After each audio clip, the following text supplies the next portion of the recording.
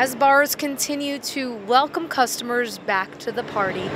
The Texas Alcoholic Beverage Commission is making sure businesses do it safely. Over the weekend, 17 businesses out of 500 inspected across Texas were found in violation of the state's executive orders as the agency rolled out Operation Safe Open. What we're looking for primarily are going to be those social distancing requirements that are laid out in the governor's executive orders. Basically, that requires any parties or groups to be at least 6 feet apart within the business. TABC spokesperson Chris Porter says of the 17 hit with violations, just one was in San Antonio. A TABC suspension order states Burnhouse on North Loop 1604 did not comply with the social distancing orders over the weekend, and as a result, had their liquor license revoked for 30 days.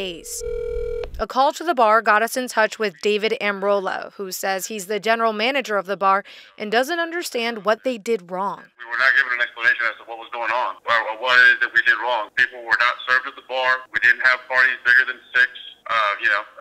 We were handing out free masks at the door, asking everybody to wear their masks. It's an unfortunate situation, but it is what it is. Amrola says they will have to close for 30 days in hopes they are able to recover after that.